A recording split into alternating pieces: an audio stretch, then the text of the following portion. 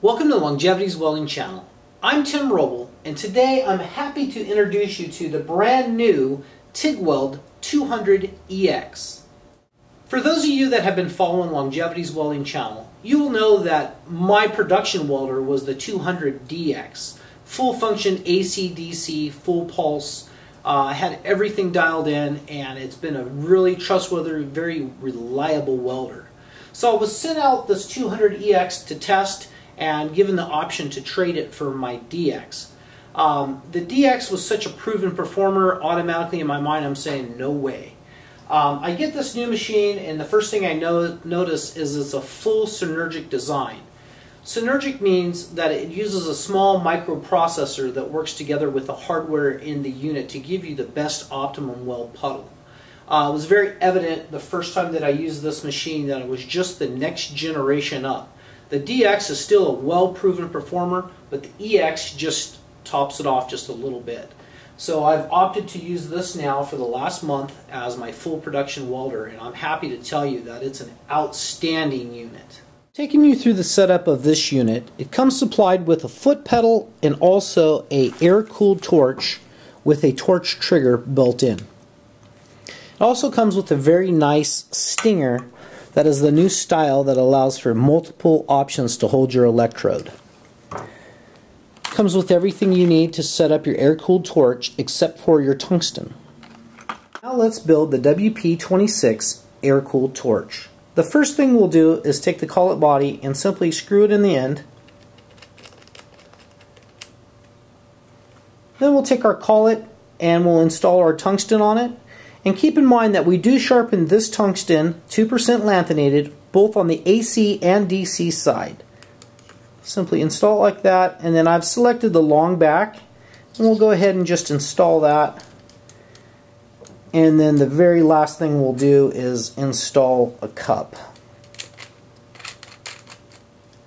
Now we have a built torch, and this little red button on the top is our torch trigger if you're going to use that in a 2T or a 4T mode. The torch gets installed on the negative side and simply just plugs into the machine, and you give it a twist and lock her down. The lead that's coming out of this is for the torch trigger, or you can opt for the foot pedal. The foot pedal is a very nice unit, has a very nice rheostat on it, very well built, very solid metal construction pedal, very nice to use. Installing the foot pedal or the torch trigger on the machine is the same process. You simply just plug it into the top here and screw it down. We're supplied with a very nice ground cable that is both copper lined and very high spring tension that will clamp to either your workpiece or your welding table. Installing your ground goes on the positive side, and it simply just gets installed and twists to lock down. The off-on switch is located on the back of the machine. The machine comes pre-wired with a 220 plug already installed. Taking you through the panel of the machine is quite simple.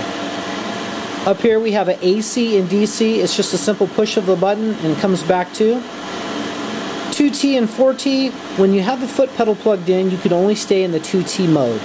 We have a gas test, we have a high frequency start, and we have a pulse setting. When the light's illuminated, it's on. When the light's off, it's just a standard setting. Taking you through the panel, we simply can just run through, and where the light is, it'll give you weld current. With the foot pedal plugged in, your weld current is actually on your foot pedal. We have post flow, pre-flow, and weld current is pretty much just all your settings on the DC side. On AC, we'll run through it again. We'll have post flow, AC balance, and to tune that in, you simply just turn the knob where you want to be. I tend to run between about 30 and 35. For your hertz, you can set your frequency anywhere from, if you're an old school welder, down at 60 all the way up to 250 hertz. Then we're right back to pre-flow. Go to pulse settings. You got your weld current, you have your background pulse width, pulse frequency, and your base current. Pretty simple and easy to use on this machine.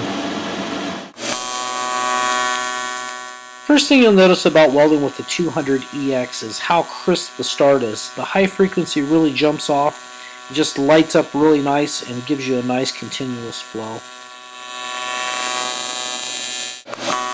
On the AC hertz, I'm dialed in here about 133 hertz. That's a nice compromise between being real wide at the 60 or at 250, that's a real narrow arc. I prefer this type of puddle.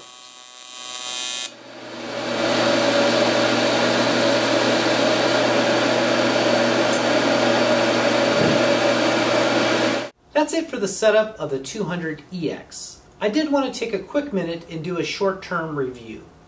The 200EX has replaced my beloved 200DX as my production welder in the shop. As some of you may know, I felt the DX rivaled some of the best in the industry.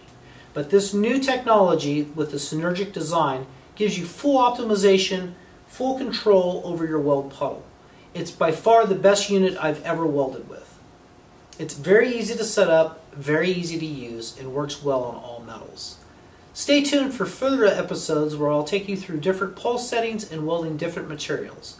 I give the new 200EX 2 thumbs up. It's the best TIG machine I've used. Thank you for watching the Longevity's Welding channel. I'm Tim Roble, and I'll catch you here next time.